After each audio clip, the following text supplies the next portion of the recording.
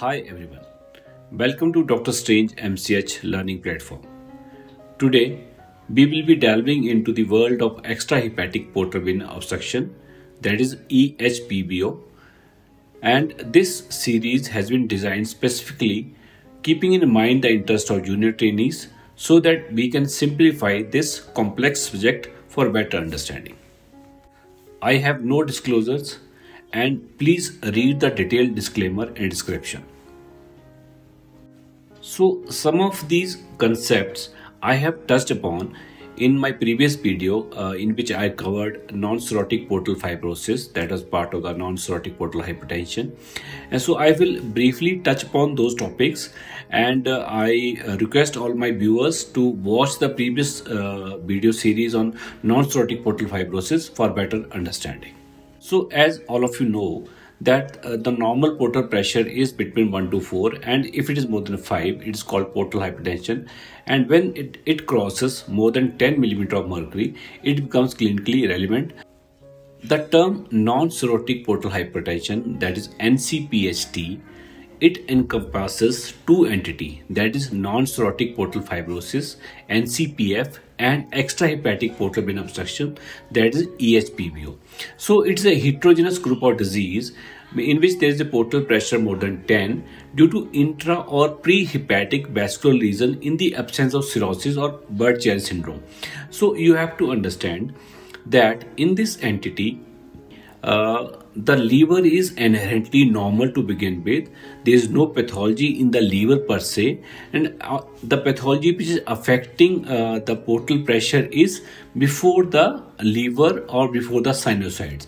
So we have discussed this before also. So in these entity, that is NCPF and EHPVO, the hepatic venous pressure gradient HBPG is less than the portal pressure, which will be raised in cirrhotic patients. And for better understanding, do watch this video series on non-cirrhotic portal fibrosis, which is available on our YouTube channel and on our app.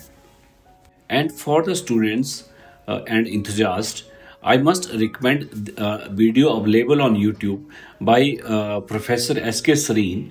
So, Dr. Sareen is the legend if you follow this portal hypertension topic, and there is a long video available on YouTube in the name of Masterclass on Portal Hypertension by S.K. Sareen.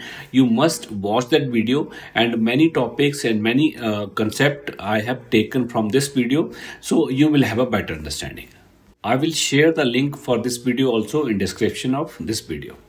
Briefly, the extrahepatic portal vein obstruction is cause of the portal hypertension in 10%. The pre-sinusoidal, that is non-cirrhotic portal fibrosis, 7%, and majority of the chunk, that is 80%, will be because of the cirrhosis, and out of which maximum will be because of the alcoholic liver disease. Post-sinusoidal will be hepatic venous outlet obstruction, that is Variceal syndrome. The entity which will interest the surgeons or surgeons in training will be non-cirrhotic portal fibrosis and portal vein obstruction, that is EHPVO and NCPF, as highlighted in this picture. So the pathology is before the sinusoid, before the this portal blood is draining into the sinusoids. So in NCPF, as I discussed earlier, the obstruction will be in secondary or tertiary level of the portal vein. There is a fibrosis around the portal vein which lead to the narrowing, and as you can understand, if there is a narrowing around a tube, then the pressure will build up because of there is upstream build up the pressure, which we have already discussed. And in EHPVO, then the portal vein is replaced, gone. It may be thrombosed from the birth, or later on some thrombotic event occurs, and we will discuss more in this video. So the portal vein is replaced by collaterals. Name given is cavernoma formation. So as in all my videos, I will give you a clinical case scenario so that you can correlate these theoretical discussion with practical life in a better way. All these videos are as close to a reality as possible, so you have a better learning experience. So we had this 40-year female who presented to us with history of upper GI bleed in the form of hematemesis and melena, with fullness in the left upper quadrant for last 2 months. There was no other comorbidity. On abdominal examination, there was a massive splenomegaly. The workup was as follow. So she was anemic, HB 7.9. The WBC count was 2600 only. Normal range, as you know, is above 7000 to 11,000 in our lab. And the low platelet count of 90,000. Again, normal limit will be above 1.5 lakhs. There were multiple reports of the complete blood count in which HP was low. So friends, this is the ultrasound report of the same patient. Remember, her age is 40. So everything has a varying on interpretation of these reports, and you will understand better as the discussion will evolve. So the liver is normal in size and ecotexture, no focal hypo or hypoechoic lesion seen. Having said so means the liver is essentially normal. Mild ascites is there as reported. Again, remember this report also. And so as I said, in extrahepatic portal vein obstruction, the pathology is before the sinusoid. So the liver is essentially normal. Gallbladder shows a biliary sludge. Okay. The portal vein is replaced by multiple tortuous veins, suggestive of cavernous transformation of the portal vein. The CBD evaluation was suboptimal. The spleen is enlarged, measuring 22 into 13 centimeter and normal in ecotexture. So trainees, just remember this picture of the ultrasound, and this is very classical for extrahepatic portal vein obstruction. The liver is normal. The portal vein is not seen. Is led to the multiple tortuous veins replacing the portal vein, leading to the cavernoma formation, and spleen is enlarged. So as I said earlier also, so this is a classical picture. Only thing which is not fitting in the picture is ascites. So we will discuss in the upcoming video. So this is the CT scan report of the same patient, and here again the liver is normal, GB nodular thickening, ignore this finding along with the stone. The portal vein is not visualized and replaced by multiple venous collaterals which are seen at the porta hepatis along the course of portal vein. Multiple venous collaterals are seen in GB wall. Collaterals are also seen in perigastric, gastrosplenic region, near G junction, along splenorenal region, and spleen is enlarged, measuring 24 centimeter in max. So again friends, these are classical. The portal vein is not visualized. So there is a extrahepatic portal vein obstruction. Liver is normal. There is no pathology in the liver. There are multiple collaterals. So we are dealing with the replaced portal vein along with the multiple collaterals. So we are dealing with the extrahepatic portal vein obstruction associated with portal hypertension and splenomegaly. And if you remember the blood report of this patient, so we are having a bicytopenia also. Bicytopenia means there were 2 or 3 cell lines in fact in this patient. We were having tricytopenia in the form of low HP, the low WBC count and low platelet count.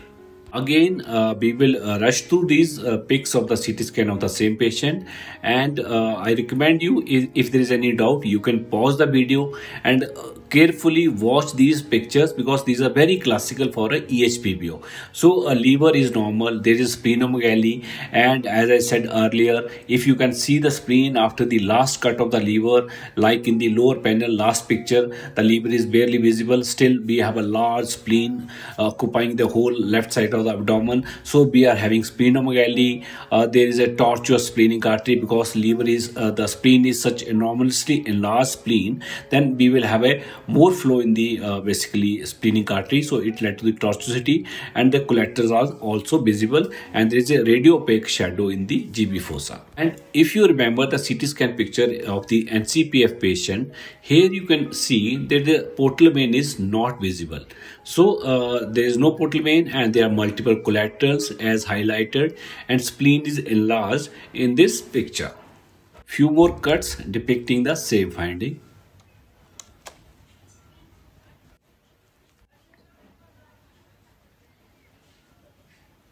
So the points which I have already discussed in my previous video, I'll not waste time over here. You can pause the video. So this is the definition of hypersplenism. Please pardon me for this not so good handwriting. So this is the basically clinical profiling of this patient: massive splenomegaly, UGI bleed, EHPVO, portal hypertension, anemia. By portal hypertension, we are having this collaterals, or there is a hypersplenism with bicytopenia or tricytopenia. So this is the clinical picture in this patient. So we are having this bleeder, 40-year-old lady, with these findings. On upper GI endoscopy, there were high-grade varices for which EVL was done by the gastro people. There was portal hypertensive gastropathy. These characteristic of a splenic lump I have already discussed. For the portal hypertensive gastropathy, briefly, these are the basically abnormal collaterals in the wall of the stomach leading to the this portal hypertensive gastropathy PHG, and bleed from the PHG. That portal hypertensive gastropathy is very difficult to manage endoscopically. So whenever we are dealing with a patient, such patient in which the endoscopist report portal hypertensive gastropathy, we should consider the possibility of shunt. About the grading of varices, we have already discussed in NCPF. So I'm quite sure that all of you might be dealing with such kind of patient in your during your OPD visits. So what is the diagnosis and what's your plan for this patient? So try to make some plan for this patient. Then we will discuss at the end of this video our plan, our management, so that you can very well understand this whole case scenario in a better way. Friends, we will end the first part here, and we will continue in the second part. And for a better learning experience, for exclusive early access to the premium content, do download our app or join the channel membership. The link for everything is given in description and pinned comments. Do like the content, friends, share with your friends, and hit the bell icon for all the future updates. Thank you very much.